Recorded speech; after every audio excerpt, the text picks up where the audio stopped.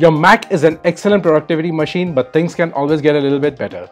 The App Store is packed with great apps that can help you with the way you work, and we've cherry-picked the best apps to do that for you.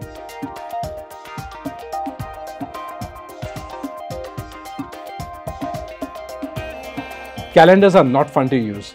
They're clunky, they require way too many inputs, and they're very time-consuming. But not Fantastical too. Its natural language input adds entries by the way you speak. For example, typing "go to a movie from 3 p.m. to 6 p.m. at PVR tomorrow" will add all the required entries automatically to the right fields, and also give you the appropriate location options. It syncs perfectly with a variety of calendars including Outlook, Google, and Apple calendars, so you don't have to drastically change anything about your work process.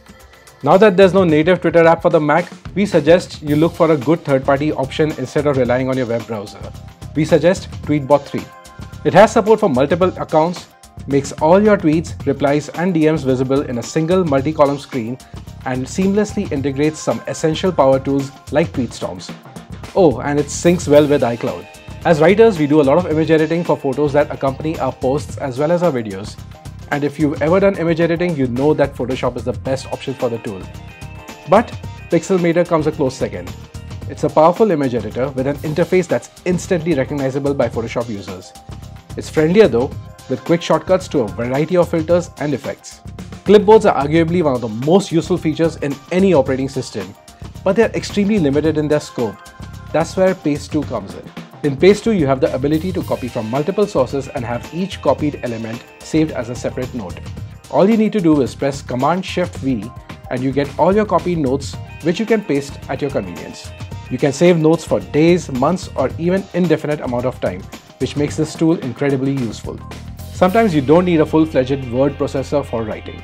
In fact, when you're writing for web, it's better to do it in plain text than rich text.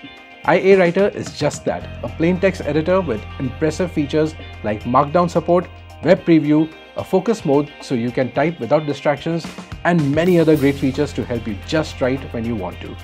To-do lists are everywhere. In fact, macOS has a pretty good reminders app that comes pre-installed. But if you want more from your to-dos and your day's functioning pretty much depends on these lists, then Things3 is a far superior experience. With a quick keyboard shortcut, you can bring up a note where you can add new tasks for yourself. Click on the task and you can add more details about it in a note format. It syncs with your calendars and shows you your appointments as well under a single interface. Deleting apps on the Mac is as easy as dragging the icon to trash. Or is it? What you may not realize is that each app you uninstall leaves a number of files on your system, and that clutter can really add up. That's why you need an app like Trash Me, an app uninstaller that will make sure there's no unnecessary residue left behind when you trash an app from your Mac. How many services are you signed into on an average? Gmail, Slack, MS Office, Trello?